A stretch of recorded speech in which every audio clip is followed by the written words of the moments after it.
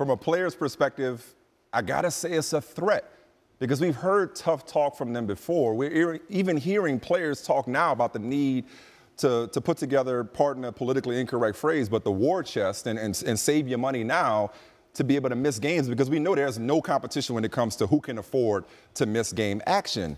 So unless and until I actually see the players united and all willing to miss games, because there's the haves and the have-nots in terms of National Football League players, I'm going to say it's more of a threat that's easy, with all due respect, to say now several years out. But in terms of the climate, it really speaks to the climate. Yesterday we talked about the back and forth in terms of PR statements between the league and the PA as it relates to Ezekiel Elliott.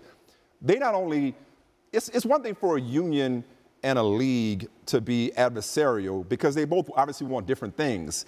They're not even reading out of the same book, let alone on the same page when it comes to anything. So whether it's guaranteed contracts, player safety, schedule, what else am I missing? Commissioner power. Right. You know, guaranteed there's so many money, deal breakers right now. Yeah. Stuff. No, I'm with you. I almost, in many ways, I consider it almost less than a threat. And I'm not sure so what basically empty. Pretty much, and it's not because I don't believe that their intentions aren't in the right place. I believe Richard Sherman when he says, like, hey, we got to stick together. We have to be prepared to miss games in order to have some real change in our league.